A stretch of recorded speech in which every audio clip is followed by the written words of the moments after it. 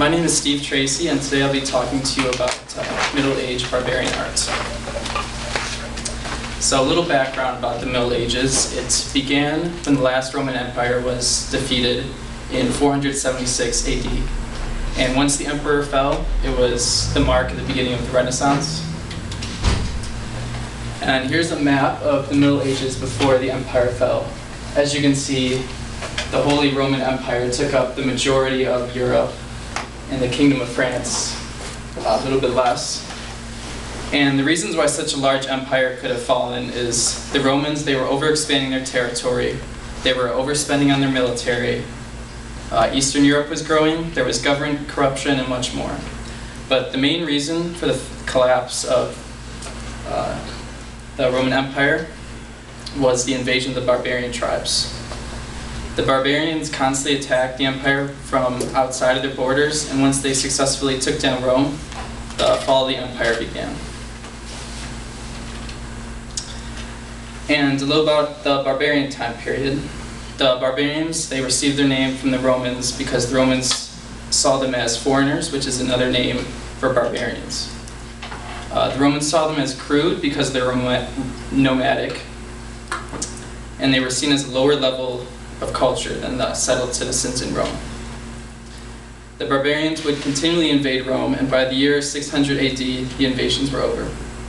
And as they invaded Rome, Christianity spread throughout the empire.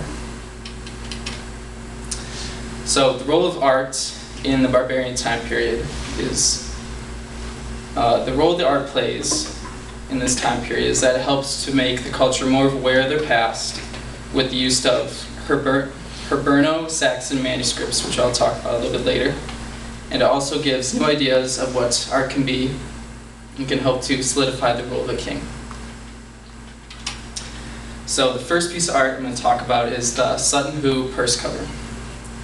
And this was found at the burial ground at Sutton Hoo. And it has a length of about 7 inches and is made with gold, with garnets and enamels. Animal designs are visible, as you can see right down here. It looks like somewhat of a dog or some kind of cat, some kind of bird, and maybe a horse. And these animal designs were very prevalent in art in northwestern Europe. And animal designs were often used with interlace, which is patterns formed with intricately woven ribbons and bands. And it is visible at the top center of the Sutton Hoo purse cover, as you can see. Sorry, it's a little small, but there's little ribbons going in and out of each other with patterns.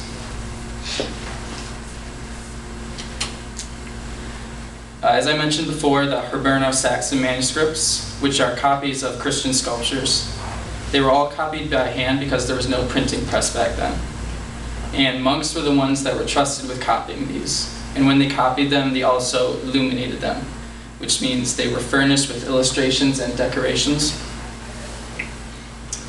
And following the illuminated manuscripts in the 12th century, urban booksellers began to market other illuminated manuscripts, like books of hours, which are just Christian devotional books, Psalters, which is a book that contains the Book of Psalms, and other prayer books to wealthy individuals. The example I have up here is the Gospel Book of Duros, which is the Book of Matthew. The next example I have is Carolingian writing, which is Carolingian. Carolingian. Okay. And this is when writing became art. It is a standard form of writing that used as a basis for modern Europe printed alphabet. It has very uniform type of writing. It has curved and rounded letters, as you can see. And there was clear capital letters and spaces in between words, which we may think is basic, but back then it was very helpful to make it clear and easy to read. And this came about when the Emperor Charlemagne took over. And Charlemagne was a powerful Frankish king who eventually gained control of most of Western Europe. He was considered holy because he was a Christian king. And as to follow the rulers before him, he took a lot of interest in art and cultural manners. And one of the things he did, because he took such interest in art and cultural manners, is he had the Palace Chapel of Charlemagne built. And it was basically built just because he ordered it. The architecture gives many clues to his ambition. I believe I can see a little bit of Gothic traits in it. Not that he was copying Gothic, because I don't know if it was around then. But it was very detailed on the outside.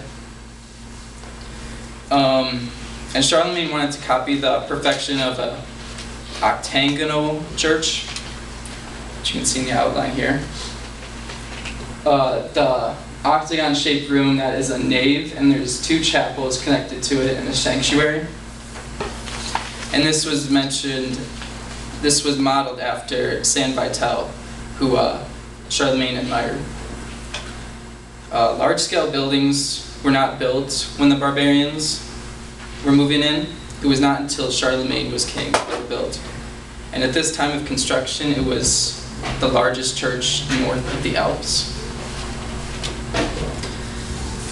So in summary, the Middle Age Barbarian time period was a time period that introduced many new pieces of art and restored and improved some of the most important scriptures ever to be written. And also architecture was improved with the Palace of Chapel of Charlemagne being built when Charlemagne was king. And there are my references.